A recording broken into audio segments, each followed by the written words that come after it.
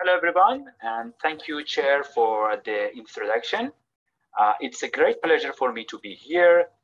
My talk today is about direct lithium extraction technologies for zero-carbon lithium recovery with the focus on emerging membrane-based DLE technologies. As you can see here, the Tesla share price has been increased substantially as the global demand for EV electric cars soared a lot. And this is not only Tesla, other mega car manufacturers also moved towards EVs. So this has created a huge demand for lithium, which resulted in a sharp increase in its price. At the moment, there are two main limitations for lithium supply, and the vast majority of world's lithium is found in lower grade resources and is not economical and viable to extract.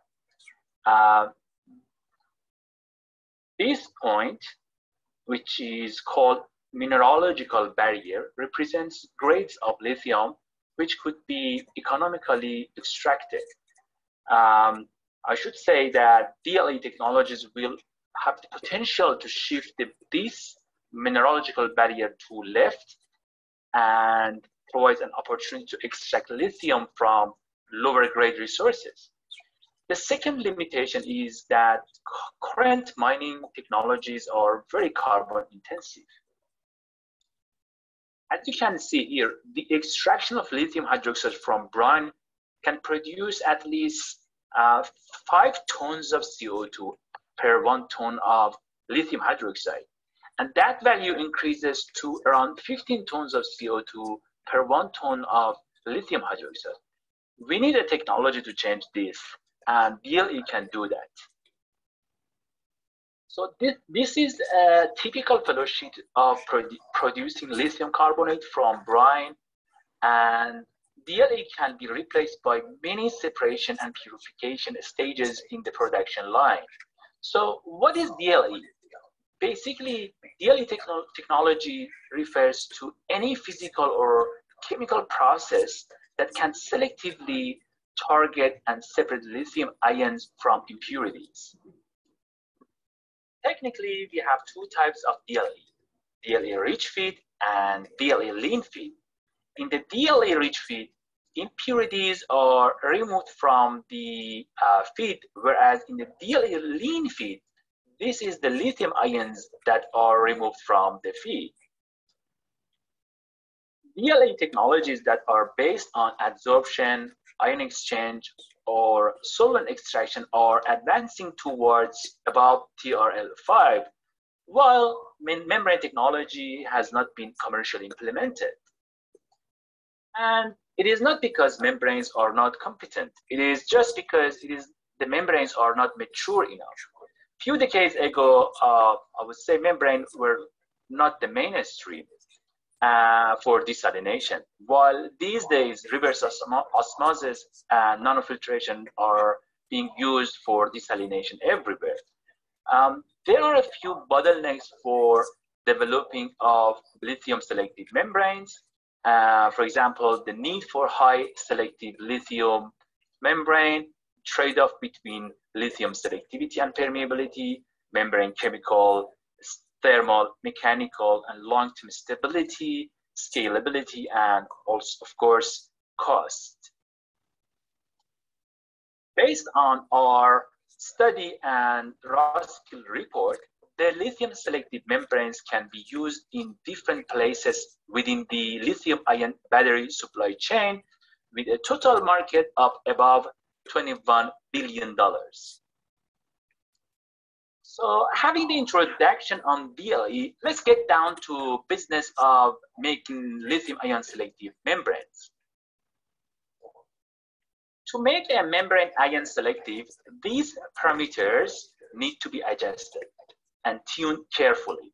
From now on, I'm going to talk about how these parameters needs to be tuned to achieve ion selectivity. The first parameter is nanochannel size. As you can see here, When the nanochannel size is 0.6 nanometer, the membrane showed lithium selectivity, while when the size increased to 1 nanometer, the membrane lost its lithium-ion selectivity. And the possible reason is related to the ionic hydration diameter of ions. When the size is larger than ionic hydration diameter of lithium, which is 0.76 nanometer, ion can go through the nanochannel fully hydrated, and there is no selectivity.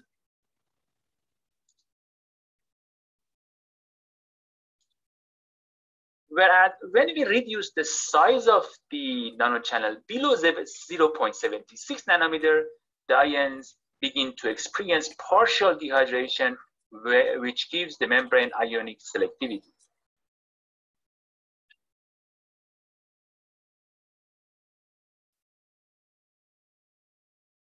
It is reported that lithium ions in nano-confined areas showing the highest lithium ion mobility, as they have the most compact hydration shell. This will provide an opportunity for lithium ions to move faster inside the nanochannel. This is the first generation of lithium-ion selective vermiculite membrane that we started to work on in 2017, and we published its results in 2019 in Water Research. What we discovered was that when we reduced the nanochannel size from above 1 nanometer to 0.4 nanometer, the ion transported in a zigzag fashion using the top and bottom wall surfaces. And we found that this is due to a spontaneous symmetry of breakage of charge. We also found that water molecules begin to form an ice-like structure as the size reduces. We think that the zigzag transport mode and ice-like structure of water are the main mechanisms for lithium-ion selectivity in this particular case. So we did similar study, but with different building blocks. Here we use MaxIn. The MaxIn membrane showed good lithium to magnesium selectivity. On the contrary to what we were expecting, the ions did not use the wall surface to transport. Instead, they used the water molecules to jump and hoop out of the membrane. We did some investigation to understand why, and we found that apart from the nanochannel size and ion hydration shells, the material chemistry and different energy barriers inside the nanochannel play a more crucial role. The second parameter is nanochannel length, which contributes to ion selectivity. When we set the nanochannel size to 0.4 nanometer, the ion reached their lithium ion reached their maximum velocity in 2 nanometer from the nanochannel entrance. Whereas when we set the size to 0.8 nanometer, the lithium ion reached their maximum velocity 3 nanometer from the entrance. This means that there is an interplay effect between the nanochannel size and the length, which needs to be carefully optimized. The third factor is morphology. Nature and evolution have created the most sophisticated ion filters with extremely high selectivity and ionic permeability. There are basically two important lessons from nature. Number one, ions experience multiple dehydration-hydration processes as they move into the filter. Number two, there is an asymmetrical element inside their design. The asymmetry is either in morphology, chemistry, or wettability. Shifting from symmetrical to asymmetrical morphology provides us an opportunity to move towards anhydrous transportation of lithium, mimicking biological ion channels.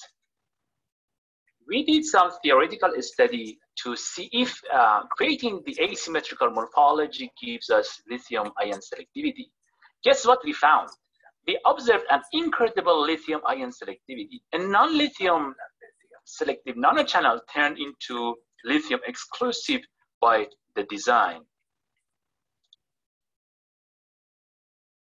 Based on the theoretical finding, we spent almost 2 years to make the first experimental prototype membrane with asymmetrical morphology in atom scale. As you can see here, the membrane showed a very promising lithium selectivity. Unfortunately, I cannot talk in details as we just submitted our revision. I hope it will be online soon. The fourth factor is surface chemistry and functional groups. Functional groups can alter the lithium-ion selectivity through altering interlayer spacing, creating affinity differences, interfering with the surface charge governed transportation of the ions, adjusting the electric double layer thickness, and for some materials, such as graphene oxide, the functional group could result in a dynamic de-spacing. As you can see here, the size of the nanochannel changes to 9.3 angstrom when we expose the membrane to sodium, whereas it reduced to 8.5 angstrom as it exposed to calcium. Also, the orbital atoms of the functional groups can alter the actual spaces that ion can transport. Technically, the empty space between the stacked GO nanosheets decreases due to a higher coverage of oxygen functional groups. Creating affinity differences is another way of making ion selective membranes. As you can see here, lithium ions showed the lowest affinity to the sulfonate groups, meaning that it can hold other ions more than lithium, giving the membrane ionic selectivity. Here, a polystyrene sulfonate molecule with abundant sulfonate groups were added to the muff-thin film membrane, which, as you can see here, results in a high lithium-ion selectivity. Functional density should be carefully adjusted, as having a high number of functional groups increases the activation energy required for lithium ions to move from one side to the next one. But comparison, a low number of functional groups does not meet the requirements of surface charge governed transportation of ions. As you can see here, we found that our membrane is only ion conductive if the hydroxyl functional group density is set to between 10 and 50%. It also seems that the variation of functional group density and type is not also effective when it comes to the lithium ions extraction from a solution containing monovalent cations such as potassium or sodium. And it is more effective when it comes to the separation of lithium from multivalent cations. The degree of functional group density can change the electrical double layer thickness as well. A low surface charge compresses the electric double layer, therefore, there is no cation to anion selectivity. On the other hand, a high surface charge expands the EDL electric double layer and results in a high cation to anion selectivity.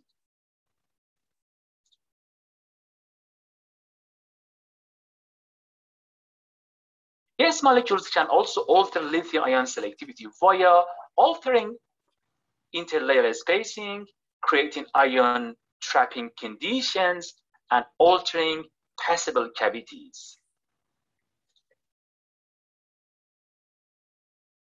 As you can see here, the addition of gas molecules into nanochannels can increase the DA spacing, which could affect the ionic selectivity. Specific functional groups on the gas molecule can have different affinity towards ions. These can create trapping conditions for target ions to create ion selectivity. Gas molecule can also alter the accessible space, which is known as passable cavities. Moving from a linear transport to a zigzag mode can improve ion selectivity. It can also introduce energy barriers against the transportation of the target ions. Using the principles that I just discussed, we use tannic acid as a gas molecules to make graphene oxide membranes lithium-ion selective.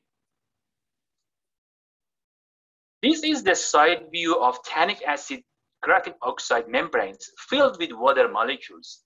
The GO nanochannels are decorated with tannic acid, which creates limited passable cavities and energy barriers for lithium ions to transport.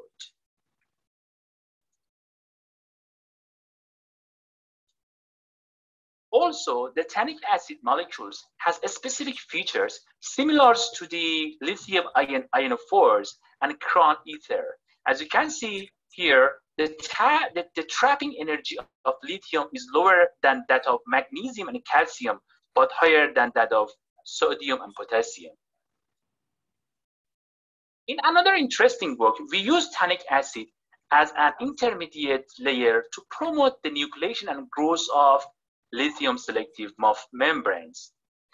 This is a unique work as we developed a way to create MOF thin film membrane on a flexible polymeric substrate, which makes our technology scalable.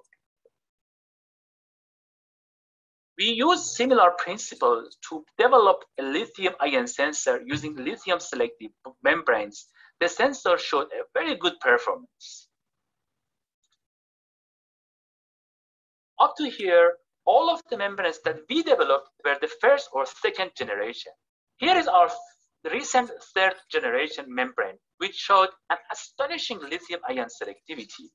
We managed to find a way to fuse two different nanochannels to make an asymmetric pore with altered energy walls. This is the selectivity of the membranes before molecular fusion, and that is the selectivity after the nanochannel fusions. In the next step, we added a specific ion trapper right next to the mouth of the pore, which boosted our lithium ion selectivity.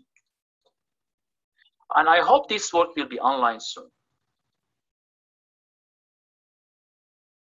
Let's go quickly through the environmental conditions. The first one is ionic strength of the feed. As you can see here, increasing the lithium concentration in the feed can open up the electric double layer, resulting in the loss of selectivity. pH plays a very important role in ion selectivity. Increasing the pH could deprotonate the membrane surface, increase the charge density, and thus causing electric double layer overlapping with higher ionic selectivity. Driving force is another important factor.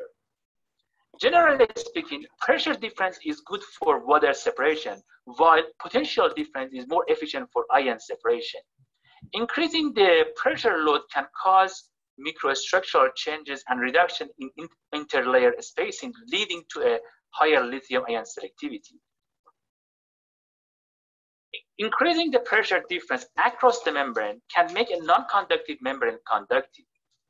As you can see here, 1 megapascal is not enough to overcome the energy entrance barrier and dehydration energy for ions to enter the nanochannels with size smaller than 7 angstrom. However, when the pressure rose to 10 megapascal, the membrane became ion conductive. Of course, the compromise would be energy consumption rate. Interestingly, when we switched the driving force from pressure to potential difference, the same membrane showed ion conductivity for nanochannel size smaller than 7 angstrom, even at low potential density. We also found that for GO membrane, increasing the electric driving force could not significantly enhance lithium ion selectivity. However, when we changed the materials, the membrane showed higher lithium selectivity after increasing the applied potential. That means the material matters a lot. In a nutshell, in order to make a lithium selective membrane, the first thing is selecting a right material and then tuning the morphology and surface chemistry of the nanochannels. Finally, driving force and environmental conditions need to be adjusted carefully to get a stable lithium selective membrane. I would like to acknowledge all of our mentors, collaborators, postdocs, PhD students, and ARC for funding this research, University of Technology Sydney, and other organizations and institutes who are helping us to drive this topical area of research forward. Thank you for your attention.